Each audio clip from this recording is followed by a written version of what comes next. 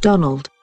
Why did you do it? Do what? Sign the pledge. I signed because the Republican Party in recent months has been extremely fair to me. Besides, what's it your business if I sign the pledge? It is my business. I'm your guardian angel, so to speak. You think you're a big shot.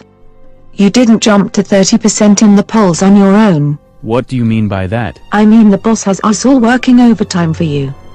You know you made a deal with the boss. No way. The best way for the Republicans to win is if I win the nomination and go up against whoever they happen to put up.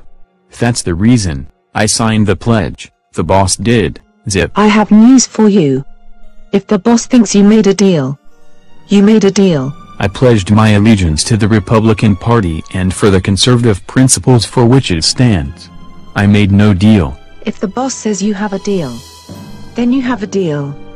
The boss will not be happy when I report that you don't think there's a deal. Just tell the boss. I have gotten this far without help. And I mean to continue this way working with my party, the Republicans. The pledge guarantees me their support. I wouldn't bet on that. The boss doesn't back losers. I'm your angel.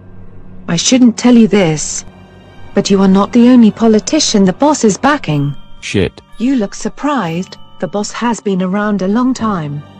The boss rarely gets surprised. Look, you go tell the boss. I'm sticking with the Republican National Chairman, Reince Priebus.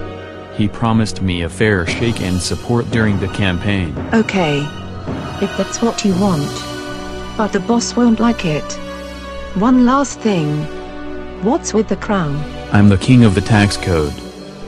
Tell me, what happened with the Donald? Boss, he doesn't believe he has a deal. When we send his poll numbers down, he'll believe. And what's happening with Bernie?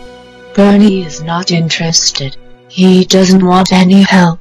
He thinks his shit doesn't stink. Let's not worry about him. Now, what about Hillary? She's not happy. Her numbers aren't going down. She wants me replaced with Bill's guardian. Alright, we'll meet again in the morning. I have to see the guardians who are working with the other Republican candidates. And you make sure that Donald knows I'm pissed he signed the pledge.